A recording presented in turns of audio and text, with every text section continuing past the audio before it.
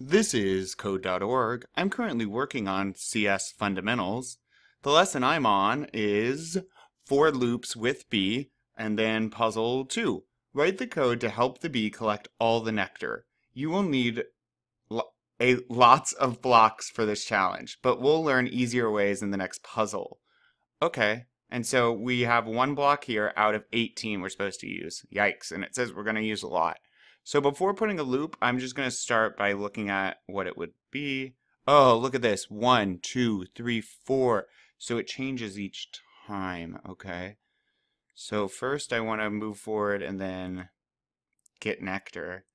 Then I'm going to want to move forward and, well, get nectar twice. So I'm going to look at this code and then figure out how to use a loop. Then I'm going to move forward. Can we use a variable? We can. Okay. Well, in the last one here, let's move forward again and then get nectar 3 times.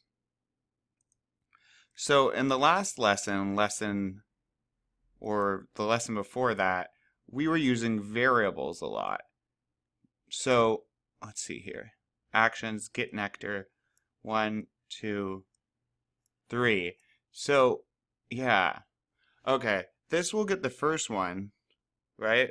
The first few. But if we use what we learned from the last lesson, I already know a better way. From the last lesson, we learned about variables. And so if I set I to, or let's rename it to, I don't know, collect is going to be the name of my variable, right? So now this is a word, and what do I want that word to equal? Well, let's start at 1. Okay? And then what we were doing in the last lesson, I'll leave that for now. Let's go ahead and use a loop. Repeat how many times? Well, repeat 5 times, right? Because we want to go all the way up to 5. So math, 1, 2, 3, 4, 5. Yep. So repeat 5 times. What do we want to do?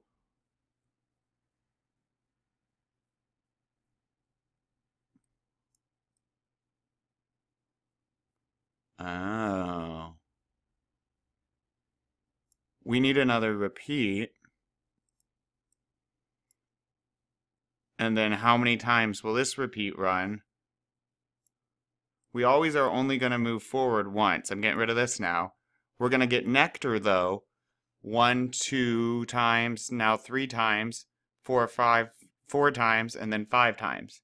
So, we want to control how much nectar we get with our variable. Oh, I can't. Oh, okay. Our variable, which is collect. Collect, we set equal to 1. Now, we want to repeat, collect times. So this really says repeat, collect. The computer's like, once. Okay, so I'm going to get nectar once. Hits the bottom, goes back up, and now once again. Right? So until it fulfills the number. What we learned in the last lesson was we can set it to equal collect variable collect plus 1. So what this should do now, let me reset it, is first collect is set equal to 1. We then hit our loop, okay, do this 5 times, and we move forward. Now we're in our repeat collect times. Well, the computer says, okay, what's collect? Oh, it's 1. So 1 time, zoop, I'm going to do get nectar. Now I finished doing that 1 time. It hit this and said collect equals collect plus 1. Okay, so collect has a new value. It's what? Collect. Oh, well, what's collect equal to? 1. 1 plus 1 is 2. So now collect's value is 2. Hit this, and now it's the second time through, and we move forward. Repeat collect times. Well, collect's now equal to 2, so we get nectar once and twice. Then we hit this. Collect now equals what collect used to equal, which is 2 plus 1. So now collect's 3. We hit our loop, and we move forward again. And then we're going to collect how many? Once, twice, 3 times, because collect's equal to 3. Let's run the whole thing. And we're using knowledge from the last lesson about variables. But awesome, we did in far less code. Let's keep going.